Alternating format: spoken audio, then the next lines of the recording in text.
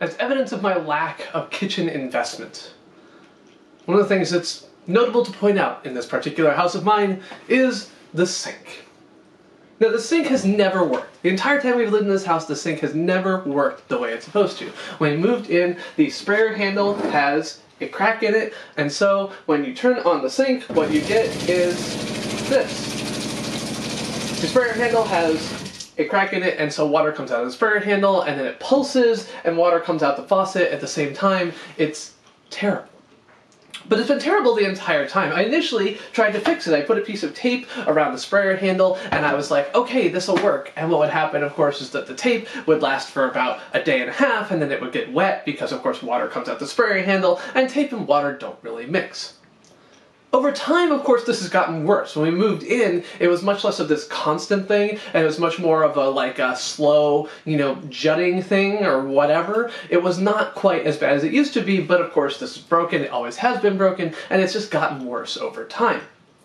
However, now it's even worse than it used to be. Now, this is difficult to see, but what you might notice, if you look carefully, is that in addition to the sprayer, which again, so sometimes this is how it goes.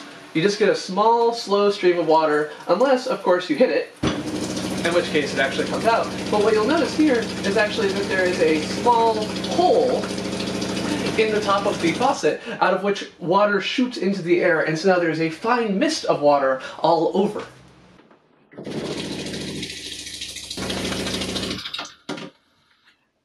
And the reason, of course, that you have to slap it is because that small hole allows water to flow back into the faucet, forcing it down, which is why water doesn't get in there, so if you cover it briefly and smack it, water actually comes out. Now, if you're not using the sink for cooking, this isn't a huge deal, because the sprayer still works. You can use the sprayer normally. You turn the sink on, and then you squeeze the sprayer handle, you can spray things, that's fine. But the problem is that if what you want to do is wash your hands, if what you want to do is wash off potatoes, washing off potatoes is the kind of thing that needs two hands, and you can't hold a sprayer and spray with water in one hand and wash a potato in the other hand. That's not going to work. So this is just one of those things where, for the most part, if I'm filling the cat dish, or even if I'm trying to soak some pans or anything else like that before I toss them in the dishwasher, this is fine. It works, it gets water out, it's not that big of a deal. Until it started spraying water at the top, but that's a recent thing.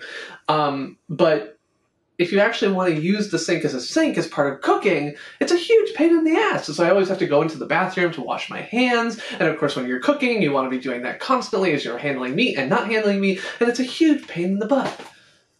So it's just one of those things that, because I've never integrated cooking into my life, it hasn't been a major issue for me. It hasn't been something that I've been worried about.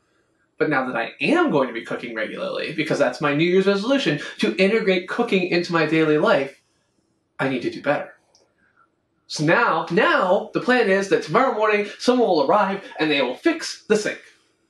We'll see how that works. But that's the idea, that by tomorrow evening when I cook my first Blue Apron meal, I will have a fixed sink. We'll see how it goes.